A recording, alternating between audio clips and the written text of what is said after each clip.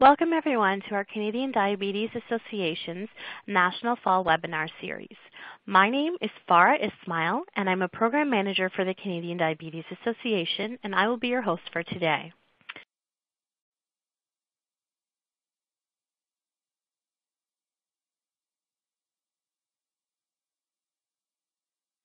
We are delighted that you're able to join us for the webinar on Diabetes Medications, What You Need to Know.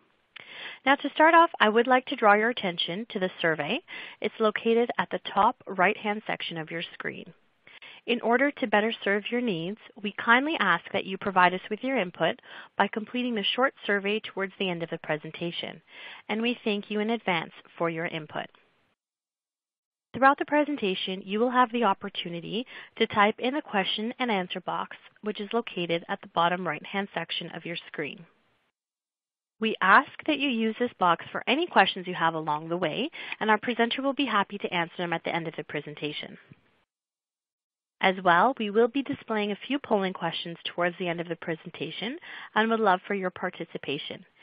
It is important to note that the questions do remain anonymous. Also note that you are able to customize your screens, so you can expand and collapse them any way you please, and that's done by simply dragging down the bottom right-hand corner of each of the webinar pods.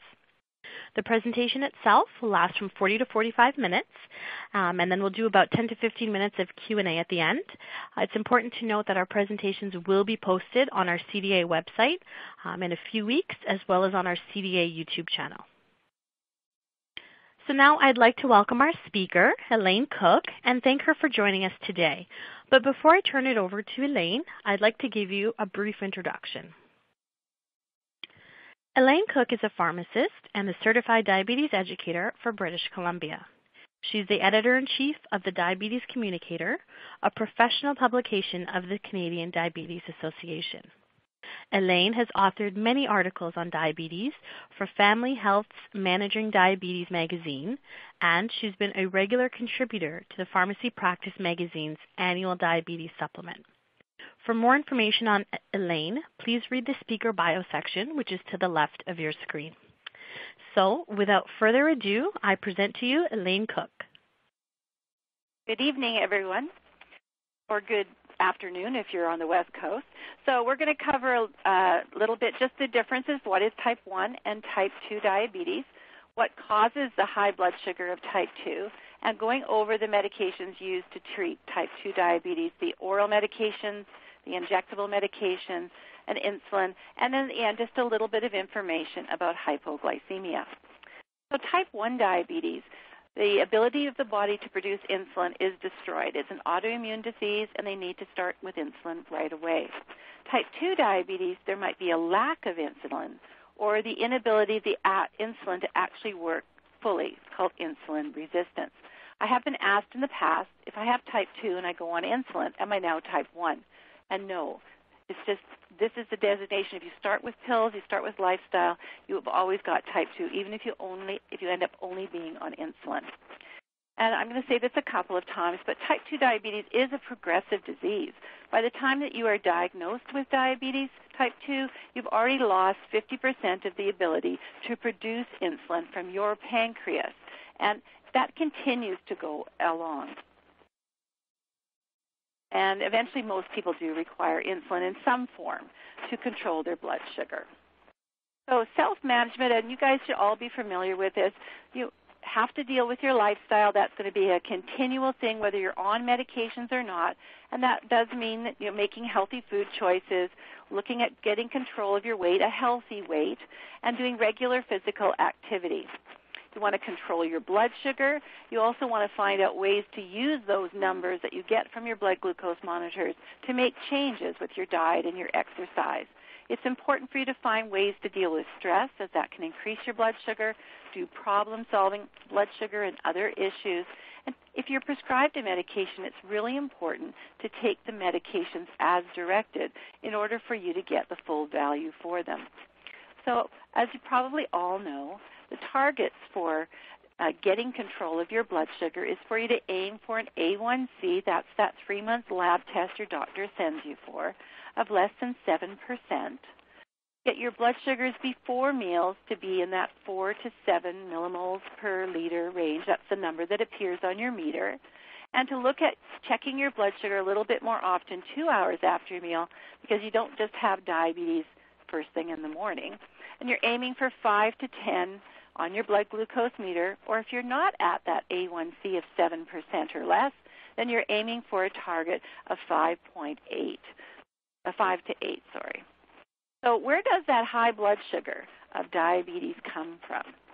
So many things in our bodies change that contribute to getting that the sugar level in the blood to being higher. And those of you that have been through diabetes education centers, first thing they'll talk to you about medications is that when you have diabetes, that your liver leaks out. A lot of times it's referred to as a leaky liver. It leaks out sugar, or glucose is the other word, that goes into your bloodstream. And especially overnight, this appears to happen, and it's one of the reasons why your first challenge is that your morning blood sugar often is starting to rise higher. Now, I already mentioned that the ability of the pancreas to produce insulin is less than someone without diabetes. And so less insulin means more sugar stays in the bloodstream, but there's not enough insulin to take it into your cells for it to work. There's another hormone that comes out of your pancreas. It's called glucagon. And it causes your blood sugar to go up as well. In fact, it's sort of a mechanism opposite to insulin. And we're going to talk about why glucagon is important when we're talking about the medications. So there's another way when your body has that insulin resistance. It really means that insulin can't get a hold of the glucose and take it into your cells for it to be used. And that's called insulin resistance. And in the amount of food that we're eating, and as often as you're getting more into diabetes, you lose the ability to tell when you're full. You often eat very much simple carbohydrates, so it increases your blood sugar that way. But when you eat, your intestines release a hormone called GLP-1. And GLP-1 is what helps to regulate the blood sugar in many ways, and that amount of that hormone is diminished in people that have type 2 diabetes. In the last year or so, we've really come to be aware that the kidney plays a very important role in increasing your blood sugar as well. So the kidney helps to take blood sugar out of your urine back into your system, but we'll talk about that when we talk about the drugs. So medications that you're going to get, they're going to change all the time. Medications can be added and changed to gain and to keep control. It may be that you end up with 4 or 5 medications, and maybe you're a lucky person and 2 work for you, but it's all individualized. And the agents that are added, usually they add one that works on a different system in your body to help control that blood sugar based on that pictogram I just showed you. Almost every single oral medication lowers the A1C in that 1 to 1.5%. And we'll talk about some of those that are different. And as I've already said, diabetes is a progressive disorder, and because of that continued loss of the ability of the body to produce insulin, almost up to 60% of people that have type 2 diabetes will eventually require insulin in some form, even if it's just once a day at bedtime. So how do medications work to deal with these changes that I've talked to you about? So that first thing, the liver throwing out more sugar into your bloodstream. The medication metformin primarily, insulin does it as well, and to a small extent, the drugs called rosiglitazone and pioglitazone. They slow down the release of sugar from the liver, so that causes your blood sugar levels to lower. And there's medications called glyburide, gliclazide, glimepiride, repaglinide, insulin, GLP-1 analogs, and DPP-4 inhibitors, all of which we're going to talk about. But those can have an effect on the pancreas to increase the amount of insulin that is secreted. And the last 2, the GLP-1 and DPP-4, also suppress that glucagon. And the result of that, again, is that your blood sugar goes lower. There's medications that can affect that insulin resistance. Rosiglitazone, pioglitazone, metformin to a lesser degree. Its main action, again, is in the liver. And, of course, insulin can look after this as well. By decreasing insulin resistance, more sugar will be taken into your cells, and it will lower your blood sugar. There's drugs that work on your stomach, acarbose, And there's ones that work in the intestinal area, which is the GLP-1s and DPP-4s, and their action will lead to less sugar going into the bloodstream or more insulin looking after it, again, lowering the blood sugars. The new kid on the block is this kidney that, as I said a couple of years ago, the drugs that work there are the new class of drugs called SGLT2 inhibitors. And because they change the amount of glucose that is excreted, it causes a lowering in blood sugar. And I'm going to talk about each of these individual medication classes one at a time. So the first medication that is usually prescribed for most everyone that has diabetes is a drug called metformin. Again, it works in the liver. It comes in regular tablets, and there isn't a long-acting form available called Glumetza. And Glumetza, because of its long action, has less side effects. The primary action of metformin, as I've said, is to slow the release of sugar from the liver. And secondary, it does help the body use the insulin that it has. You might almost want to take it with food, and the long-acting form is once a day, whereas the regular tablets are often taken multiple times a day. Doses from 500 milligrams up to 2,550 milligrams. You could take as much as 2 at breakfast, 1 at lunch, and 2 at supper, and it is always taken with food. But if you're prescribed this, the doctor says, I want you to take this 1-3 times a day, your doctor and your pharmacist are going to tell you that you want to start with a low dose and build the dose up. Say you're prescribed 3 times a day. 1 a day for a week perhaps, or 3 or 4 days, until you get used to perhaps the nausea, the vomiting, the diarrhea it may occur, and gradually increase that dose until the dose that you have been given. So upset stomach, nausea, diarrhea are the most common side effects with this medication. And it does not by itself cause hypoglycemia. Because this drug is such a frequent one, I have a lot of people who believe that if they take the metformin tablet, it drops their blood sugar. But it doesn't. It just prevents more sugar from going into your bloodstream. By itself, it cannot cause a low blood sugar. If you're sick, you're vomiting, have diarrhea, unable to drink, basically you're not able to take in fluids, so you're at risk of dehydration, you should stop metformin until you feel better and check your blood sugar more often. Attached to this webinar, there is a number of resources at the bottom that Farah will tell you where there are. And all of those resources, there's a sick day list, and that talks about stopping metformin or other medications. And you can take that list to your doctor and have them discuss which medications you should stop if you get sick. Metformin is usually stopped 4 to 8 hours before surgery, and if you're having any x-rays using radioactive dyes, and that's because it has an effect on the kidney, and so does the x-rays. If your kidney function gets lowered, often they'll lessen the dose that you're taking, or they'll discontinue it depending on how bad your kidney function is. Metformin takes about 2 weeks to work. You can primarily tell that it's working by a decrease in your fasting blood sugar, your morning blood sugar. The next class of medications that we're going to talk about, they're called sulfonylureas, and they're the ones that work in the pancreas. I use an analogy with patients when I'm explaining this. It's like the sulfonylurea drugs work like squeezing a sponge, as if your pancreas was a sponge, to release more insulin. That's its main action. It stimulates the release of action from the pancreas. Should be taken at or just before the meal. Glyburide is one of the most common ones of this, 2.5 to 20 milligrams once to twice daily. Gliclazide, also known as diamicron, it comes in a regular tablet, dosed up to 320 milligrams once a day or in divided doses.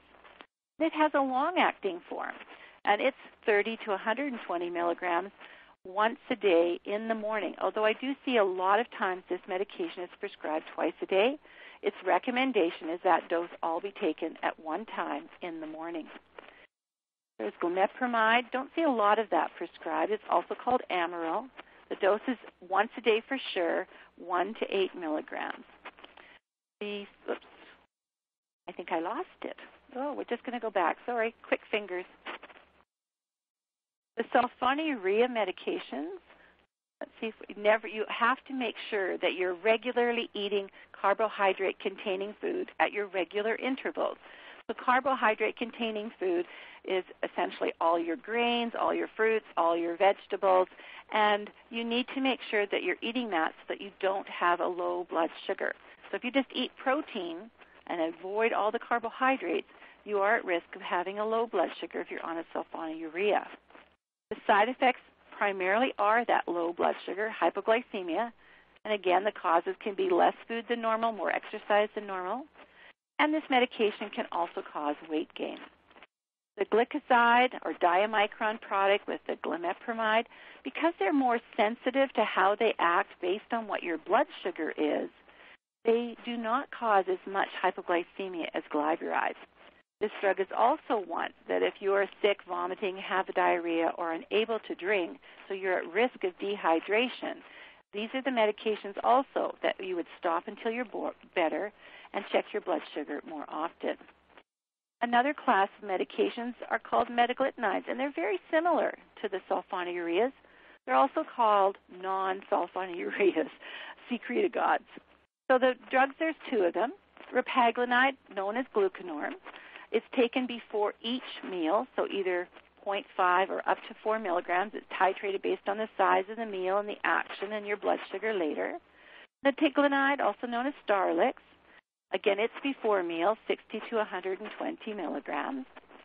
They stimulate very short-term release of insulin based on what your blood sugar is. So again, cause less low blood sugars than do the sulfonylurea drugs, because it does matter what your blood sugar is. They have a very rapid onset. They start working quickly. Their peak in an hour, and the duration is a maximum of 4 hours. The dose should be taken at or up to 15 minutes before a meal. And again, the number that you take, your doctor's going to tell you, is based on what blood sugar you get 2 hours later or the size of your meal. And these medications are often used for people that have very irregular meal times because you're not tied into the action like you are with the sulfonylurea drugs. The side effects of this medication are very similar.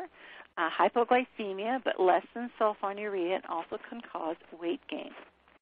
And again, if you're sick, you're vomiting, have diarrhea, unable to drink, or at risk of dehydration, these are also a medication that you need to stop until you're better and check your blood sugar more often. The action of these drugs primarily affects your after-meal blood sugar, because that's when it's working. And some people refer to it almost like a short-acting oral insulin, although it's not oral insulin. And it reduces that sugar peak by about 3.3 millimoles. The A1C reduction, repaglinide is standard, about the 1%, but the metigluride really doesn't have as much of an action. It's only 0.5%. So the other next class of drugs called alpha-glucosidase inhibitor. There's only one drug in this class.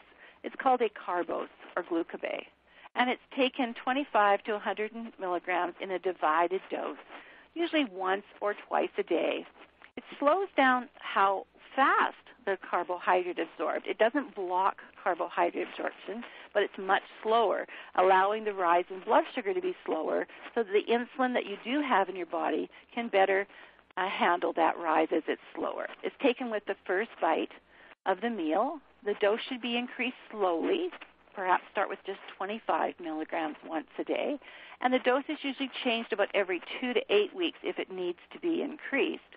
Because the side effects of this medication are your stomach. It's gastrointestinal, getting a lot of gas or flatulence, abdominal discomfort, and the upset stomach, and that does not go away by taking an antacid tablet, for instance. By itself, this drug cannot cause hypoglycemia. But if you happen to be on another medication along with it that could cause hypoglycemia, like the sulfonylurea medications, then if you get a low, it's very important to use a dextrose tablet to treat that low blood sugar, because taking orange juice or pop or honey, those are all carbohydrates, and their absorption would be slower. So it's important to use dextrose tablets to treat that. It reduces your after-meal blood sugar by about 2.8 millimoles per liter. The next class of medications is known as thiazolidine diones, or TZDs. The two drugs that we see in Canada are rosiglitazone or Avandia, or pioglitazone, which is Actos. However, these medications are very rarely prescribed anymore to someone who's just starting out.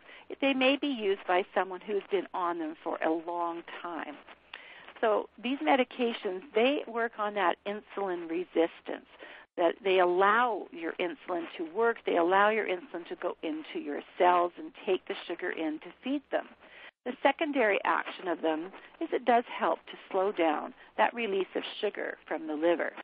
Again, by these cells, these medications cannot cause hypoglycemia. So if they're taken with other medications that can, yes, you would think that you're having a low blood sugar. By themselves, they do not cause it.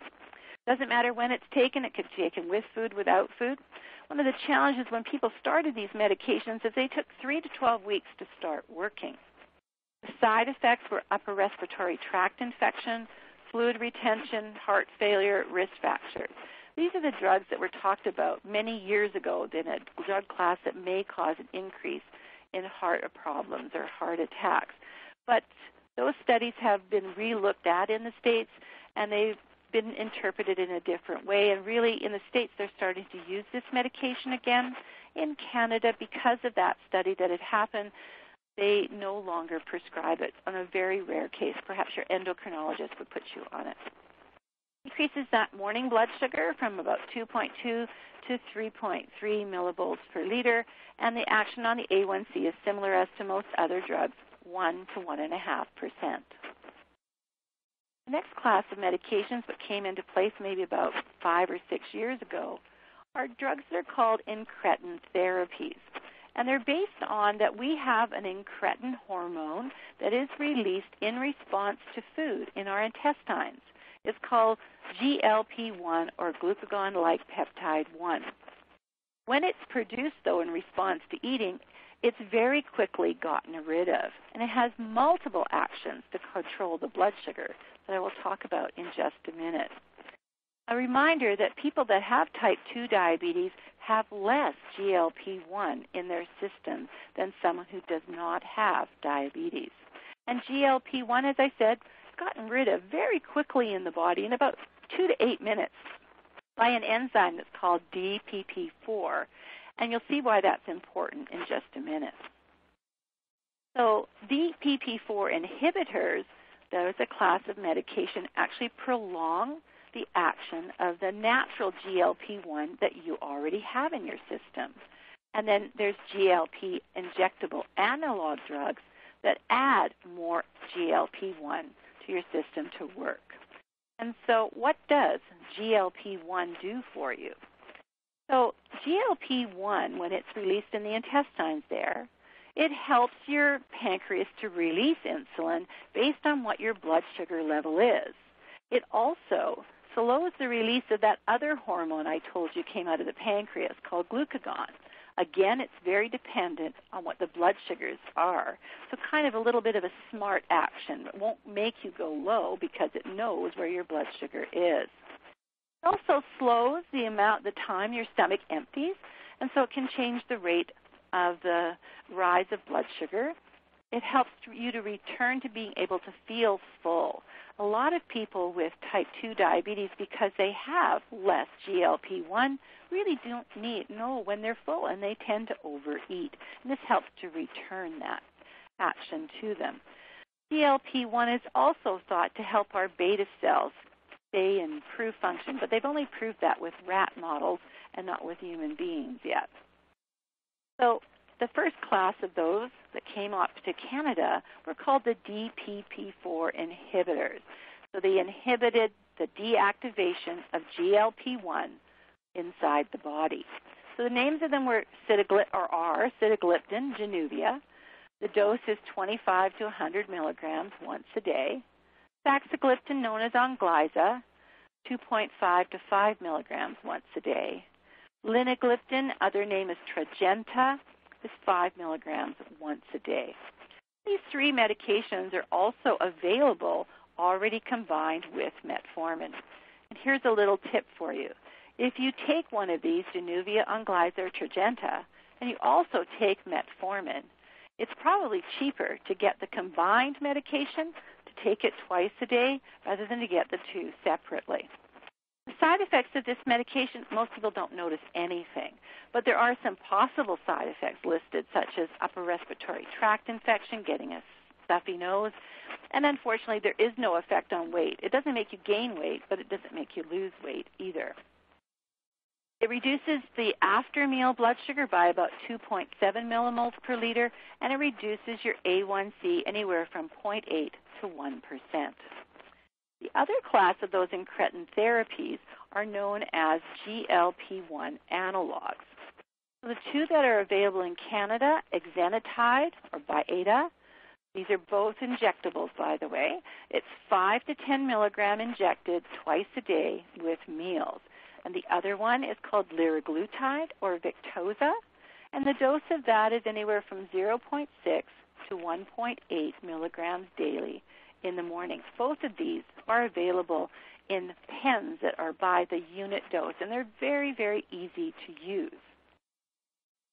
So these medications, as I mentioned, they're injectable. They're usually added on to sulfonylureas or metformin or onto both. And I actually have seen people that are put on one of these just by itself at the beginning, because it does seem to work on many different aspects of why our blood sugar goes high. The GLP-1 analogs are very resistant. They're not going to be broken down by that DPP-4 enzyme. So you have a much higher level, and it stays around for a much longer piece of time. The side effects that can happen, the most common side effect is the nausea. So Byetta tends to cause a little bit more nausea than does Victoza. And Victoza's nausea tends to be more related to the dose that the person is on, and it tends to diminish over a couple of weeks. If any of you are on either of these medications and still experiencing a lot of nausea, one of the recommendations is to have smaller, more frequent meals to help eliminate that vomiting, the nausea. They also can cause vomiting, diarrhea, and although by themselves they don't cause low blood sugars, when it's used in combination with a sulfonylurea, it has the potential to cause a low blood sugar. And Victoza now has an indication to be used with a long-acting insulin called Lantus or another one called Levemir, and that might increase the risk of having a low blood sugar as well. Their drugs have been known to cause weight loss. On average, it's 1.9 kilograms, so somewhere around the 5-pound rate. But there have been people who have said that they get significant and maintained weight loss somewhere in the line of 20 to 40 pounds. But it is very individualized. I've had people that have lost no weight and people that have lost the 20 or 30 pounds. It does reduce the after-meal blood sugars by 2.7 to 4.5 millimoles, and it reduces the A1C from anywhere from 1 to 2%. That brings us to our newest class of medications that affect the kidney, because they have found that the kidney plays a very important role in glucose control. They always knew that, but now they have a medication that works on it. So what do your kidneys do is the blood goes into the kidney, and the kidney will filter the sugar. So in someone that doesn't have diabetes, that's about 180 grams, call it 6 ounces if you want, of glucose or sugar per day is filtered. Because the kidney has these little receptor cells in it, SGLT2 receptors, they resorb back into the blood 90% of the glucose. And then another set of receptors called GLT1 receptors, they absorb the other 10%. So that essentially no glucose goes out in the urine and only water is excreted if you do not have diabetes. When you have diabetes, it does get to be more gets kept, by the way. But so we have these drugs called SGLT2 inhibitors. And that very fancy name is sodium glucose cotransporter 2 inhibitors. So now you know why everybody just calls them SGLT2 inhibitors. So it inhibits the kidney reabsorbing glucose and also some sodium. And it does, unfortunately, make you maintain a little bit more potassium. So about 300 calories of sugar are excreted in the urine. If you're losing 300 calories per day of sugar, you know there's probably going to be some weight loss involved with this medication. And again, On average, it's probably about 4 to 5 pounds, but I've also heard of people losing greater amounts. The names of these medications are canagliflozin or Invokana, 100 to 300 milligrams once a day. Most common dose is that 300. Dapagliflozin or Forxiva, 5 to 10 milligrams once a day. Empagliflozin or Jardiance, 10 to 15 milligrams per day. These can be used by themselves to treat the diabetes, or often we're seeing used in combination with metformin or a sulfonylurea or with an insulin product. And when they're used in combination with sulfonylureas and insulin, usually the dose of the insulin and the sulfonylurea ends up being reduced. And it can lower the A1C. There's been studies that say up to 3%, a little bit higher than most medications because they're not dependent on insulin. It's been an important addition to our range of medications that we can use to treat diabetes. Before I go on to the side effects of this medication, I will tell you there have been recent studies on one of these medications that there has been a very positive effect on cardiovascular outcome disease. And so that's something that's going to be looked at quite a bit in the near future. What happens with the side effects of this medication is that you have a lot of increase in urination, a larger amount of peeing, more frequent peeing. It can cause dizziness, especially if the fluid volume goes down and you're not drinking enough. Because it's getting rid of fluid, it can cause constipation and thirst. Dehydration is a big thing you need to be concerned about and to avoid by drinking lots of liquids. There's a higher risk for people getting dehydrated if they're over 65, if they take blood pressure medications, including diuretic drugs, or if they're on a very low sodium diet, or they already have kidney problems. This medication most commonly causes either a urinary tract or a genital yeast infection. And so one of the good things about that is they found that if this occurs, either one, usually getting it treated once that first time that it happens, they don't reoccur. There are, of course, some people that do have recurrent yeast infections or recurrent urinary tract infections, and that might be a reason why the medication would be stopped in those individuals. It also retains a bit more potassium, so an increase in blood potassium is a concern that has to be looked at. Kidney problems need to be looked at, and there is an increase in low blood sugars when it's combined with things like sulfonylurea drugs and insulin. There is a rare side effect with this medication called diabetic ketoacidosis, which just means acid in the blood, and it's very uncommon normally in people with type 2 diabetes. It's more a condition that occurs in a type 1 when their blood sugars are higher than 14.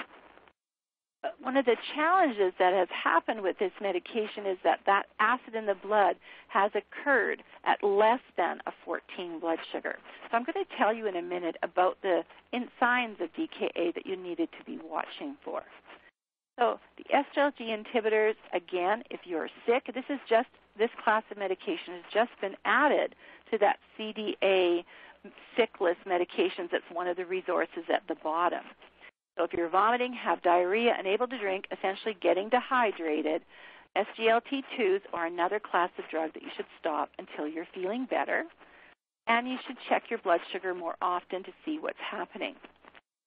Very important to call your doctor if you do have signs of that rare DKA, of the nausea, vomiting, a lack of appetite, having abdominal pain, excessive thirst, difficulty breathing because your body is trying to get rid of some of that acid or neutralize the acid in the blood, higher or normal amounts of confusion, unusual fatigue, or sleepiness, and make sure that you do stay really rehydrated when you're on this class of medications.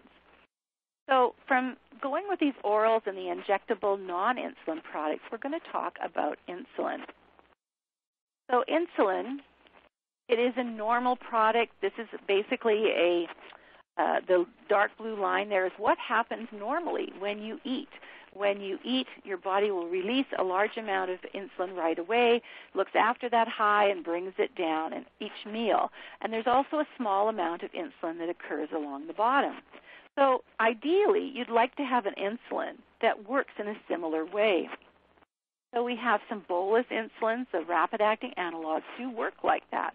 Bolus meaning mealtime, and I'm going to tell you what insulin's names are in just a minute. And we have basal insulins that look after that we need that insulin all the time. So we're going to have both, and we're going to just go on and show you. So what happens in type 2, we have that normal. Nobody has diabetes. That's what happened. I just explained it. And because that happens really rapidly after you eat a meal and it goes down, it keeps your blood sugar pretty much normal all the time. But in type 2 diabetes, unfortunately, the insulin is not released like that. It's released like much slower. It's delayed. Doesn't go as high. And because of that, because now the person has less insulin, and they lose that, what they used to call first phase insulin release, that high peak, the blood sugars get high and stay high. So when can insulin be used? Insulin can be used at diagnosis.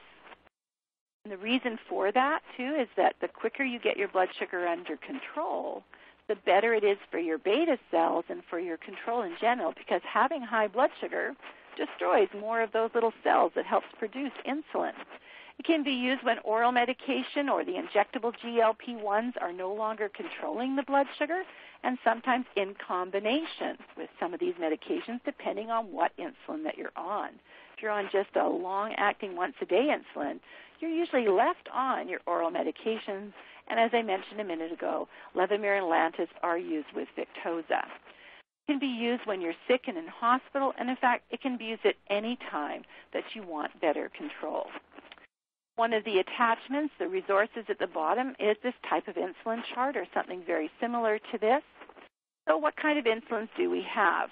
We have the bolus. That means mealtime or prandial insulin. So we have rapid-acting ones.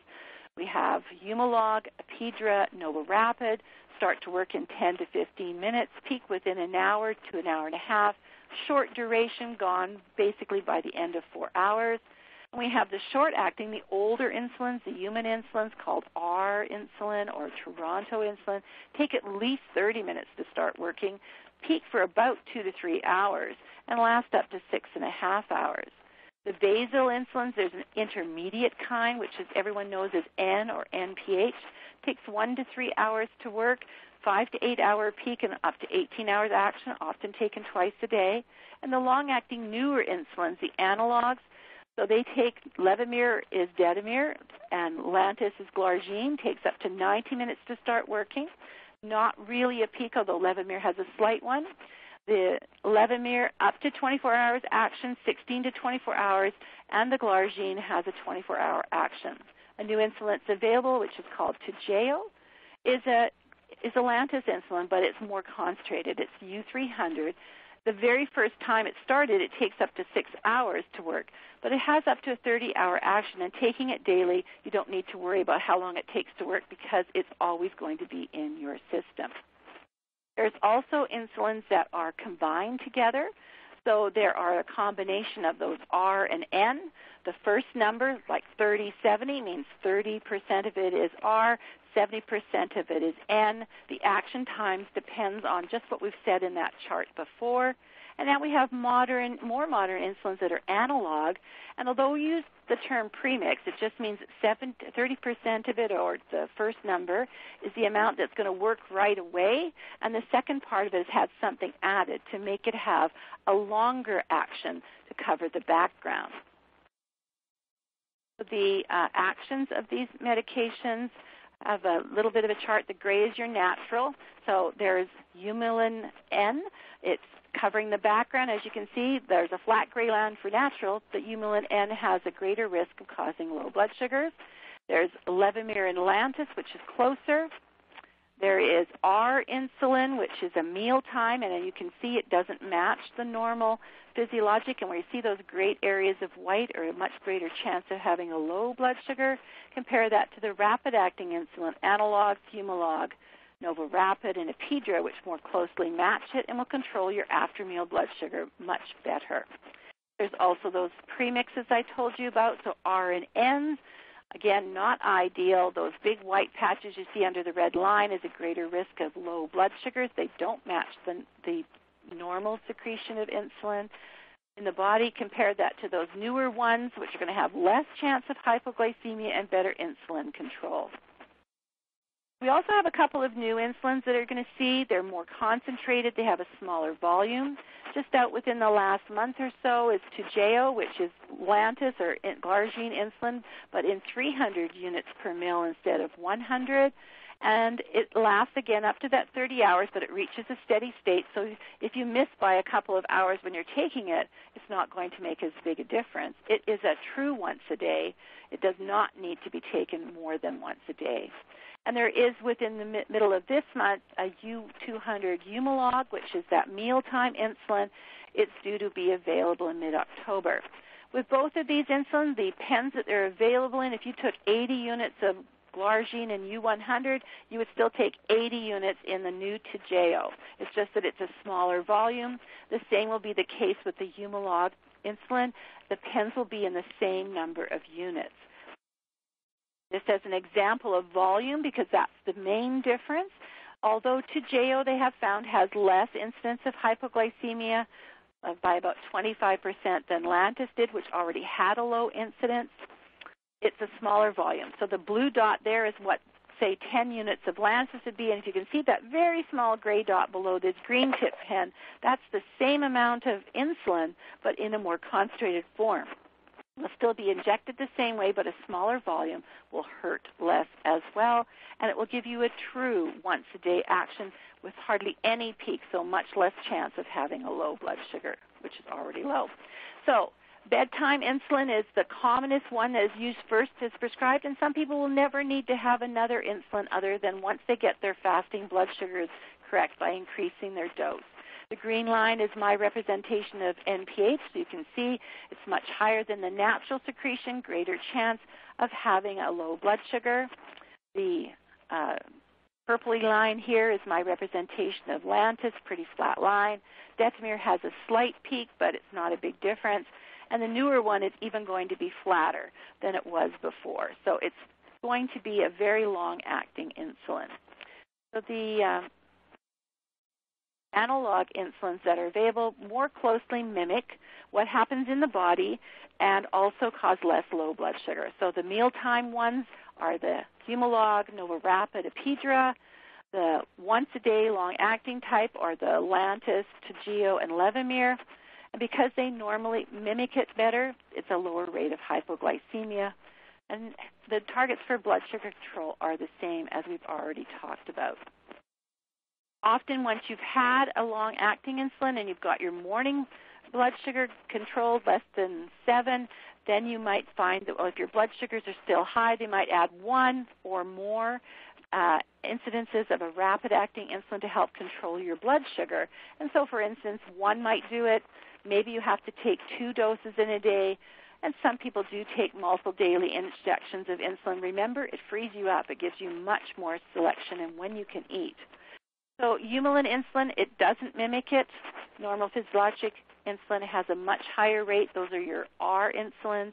Anything that has R in it, it has to be injected at least 30 minutes prior to a meal, so it's working when your blood sugar is going up. Intermediate action, anything with an N, make sure it's properly resuspended by rocking and rolling it back and forth 10 times. Never, ever shake it. Premixes, such as the 3070s or that I've already talked about, again, you have to make sure it's properly mixed and injected 30 minutes before the meal. This is just an example of an R insulin with an N, and you can see those big spaces where that natural secretion isn't overcare. Those are the areas that you more likely will have a low blood sugar. Premixed insulins that are available that are analogs are Humalog Mix 25, Humalog Mix 50, and Novomix 30. They do more closely mimic what happens naturally. Again, must be properly rock and rolled 10 times each and not shaken. But they're only injected 5 to 15 minutes before the meal. If you find you can't remember that 30 minutes, ask your doctor about changing to a premixed analog insulin. This is an example of Novomix 30 and its action. And some people might need a very small dose for lunch to cover that. So when you're injecting insulin, the side effects, of course, are a low blood sugar. That's a risk. You have to work on preventing it. It's usually caused by missing a meal, more physical activity than normal, or excess insulin given. Prevention is knowing those onsets, the peaks, the duration, and planning your activity and following your meal plans. And if you're going to have extra activity, make sure you have some extra carbohydrate. Always have your treatment for low blood sugar with you at all times. Monitor it before, during exercise, and before driving. Never drive if your blood sugar is less than 5. Weight gain can be an issue, but that can be dealt with healthy planning of meals and exercise. The drugs themselves, usually about 3 to 5 pounds, so it is related to what you're eating as well. When you're using the insulin, remember that once you start using it, it's good for 28 days out of the fridge. Putting it back in the fridge, it doesn't make it last longer, it just hurts more. Levemir and Toujeo are 42 days. Cloudy insulin, you have to resuspend. Make sure you inject by rotating your sites, and always use a new needle because it's going to be less pain. There's not going to be any blockage. You're not going to have your insulin having a breakdown with air getting in. You never need to use a needle longer than 6. 4 is good for everybody.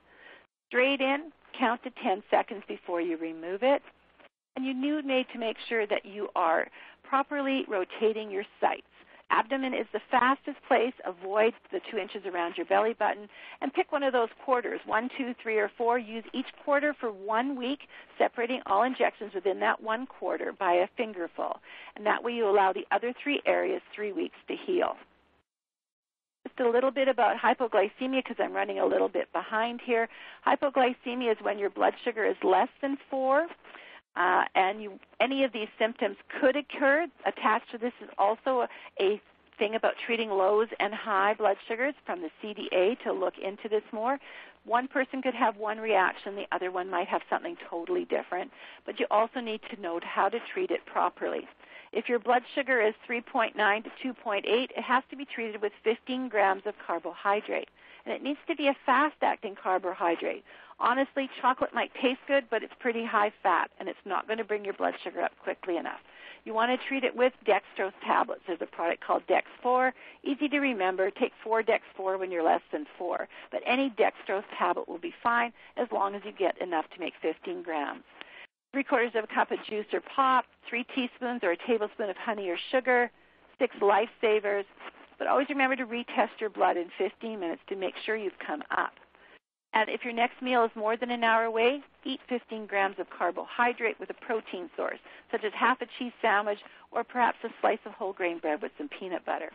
If your blood sugar is less than 2.8 and you're still awake, then it's important to take 20 grams of fast-acting carbs, such as 5 Dex4 or 1 cup of juice or pop or 4 teaspoons of honey or sugar or 8 lifesavers. Same applies. Retest in 15 minutes. Make sure your blood sugars come up. And if it hasn't, retreat. And if your meal is more than an hour away, have that protein source. And if you're having problems, check your blood sugar more frequently until it's stable. So we do have a question for you.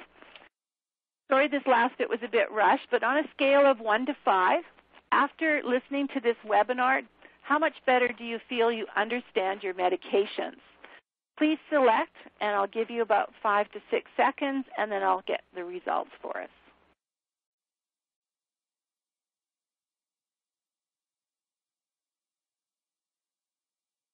So very good. So more than 75% of you did learn a lot from this presentation. I am very glad. The next polling question we have is, after learning about these options that we've talked about and about control, would you be going to see your doctor to talk about better control of your diabetes? Please select yes or no.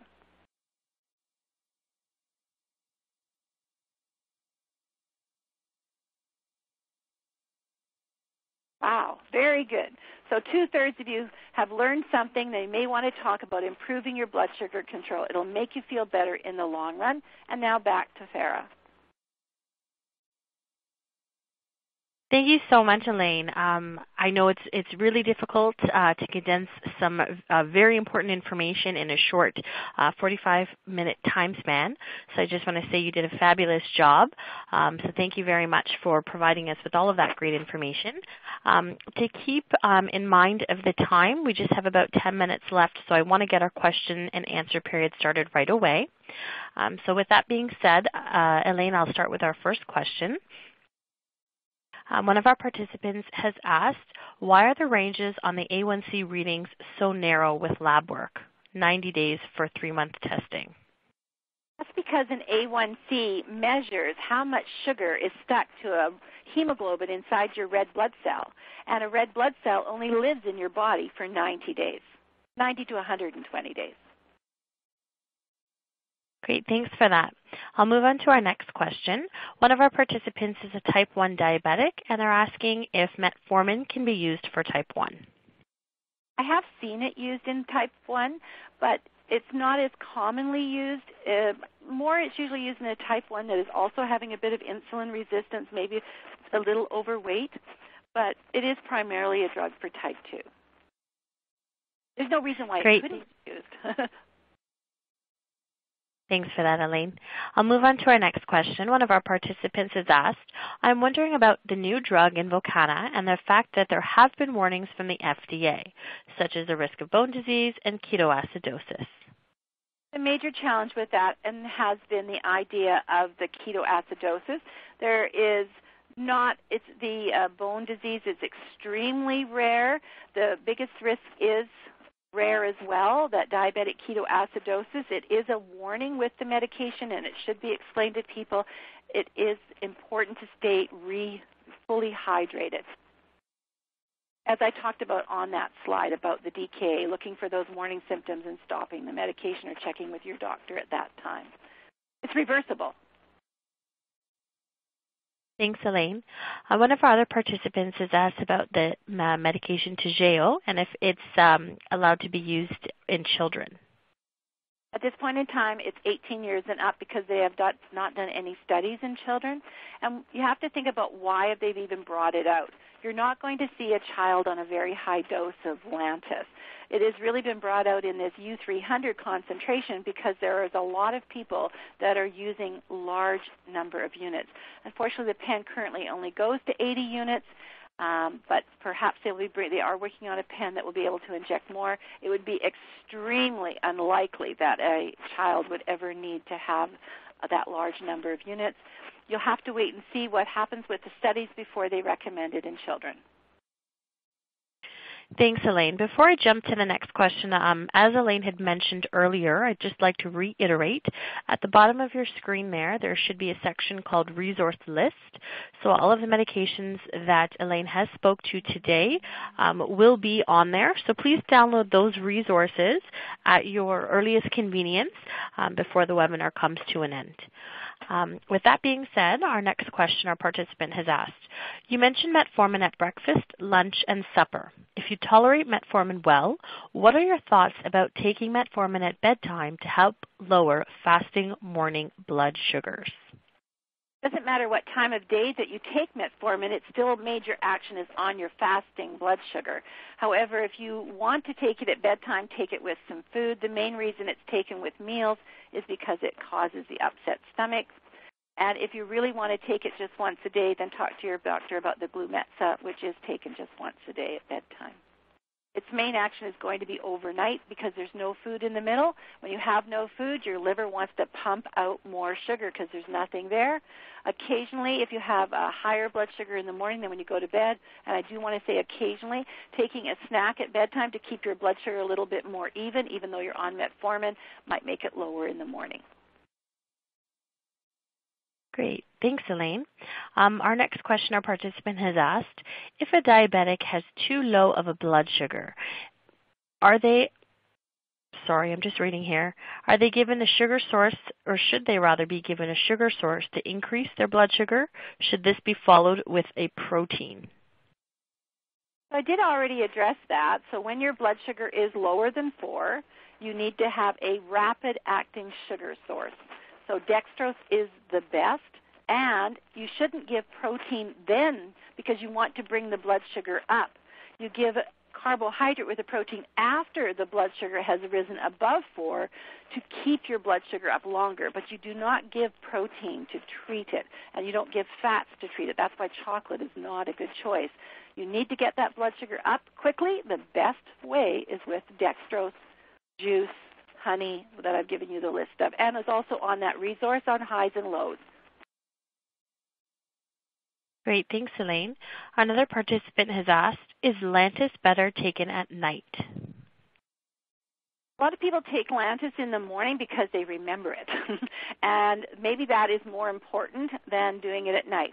The reason that Lantus is initiated at nighttime is because you're wanting to see what your blood sugar is in the morning, so there's no food in between. Whereas if you take Lantus in the morning, there's a lot of food happening in the middle if you're measuring your blood sugar at bedtime. But once you've gotten your dose up, or even take it in the morning, you've gotten your morning blood sugar, then you can take it in the morning. 2-JO, by the way, I don't think I mentioned, is recommended to be taken in the morning once a day. Great. Thanks, Elaine. Our next participant has asked, can you take a DPP-4 with an SGLT2? At this point in time, I don't think it's actually on the recommendations, but there's no reason. And you know that recommendations are based on studies, that if something has already happened. So I don't see any reason why it would pose a problem, but I don't truly know because they don't have that as a recommendation. I mean, I do see people taking DPP-4 inhibitors along with like the Victoza and the Byetta. That does not really make sense to me because Victoza and Byetta are resistant to breakdown by DPP-4. Great. Thanks, Elaine. Another participant has asked, are there plans to have insulin pumps use the higher concentration insulins for type 2 diabetics? Not at this point in time at all. And any insulin that would be recommended for a pump has to be approved for use in pump. And if you guys understand pumps, they only use rapid-acting insulin. So they only use Apidra, NovoRapid, or Humalog because the pump will put out a little teeny bit all the time to control that background, and then it is given in a dose to control your mealtime. So it's injected when you need mealtime based on the amount of carbohydrates that you're eating. People that are on a pump tend to end up using a lot lower insulin, and people that have type 2 diabetes and requiring more less often use a pump, and the pump manufacturers themselves would have to be probably changing a lot of things in order to make their programs work correctly. But at this time, to my knowledge, there's no plans to do that. Great. Thanks, Elaine. And just a last, hopefully short question here. And just so everyone remembers, if we do not get to your questions today, please email us directly at webinars@diabetes.ca, and we'll be happy to follow up with you directly. But our last question here, Elaine, is a participant is looking to know what class of medication does Januvia fall under? So Januvia is sitagliptin, and it is a DPP-4 inhibitor. Great. Thanks again, Elaine, and thanks so much for all of you that have participated today. It's been a lot of great information and great learning, obviously compacted in a short amount of time, and Elaine, you've done a fabulous job. I do want to say a quick thank you to our sponsors, Bayer and Merck, whose support have helped us make these webinars possible. We do hope that you will participate in our final fall webinar that's coming up next week on diabetes complications, presented by Dr. Jeremy Gilbert. You can visit our website and register at diabetes.ca/webinars. For any other diabetes-related information or questions, please call our 1-800 number. It's 1-800-BANTING, or visit our website at diabetes.ca. We have a ton of different programs and services either available online, over the phone, or in person. So do call us to find out more or visit our website. So once again, I just want to thank all of you for participating today and thank our speaker, Elaine, for a fabulous job. And we look forward to your participation in our webinars in the future. Have a great day. Thank you.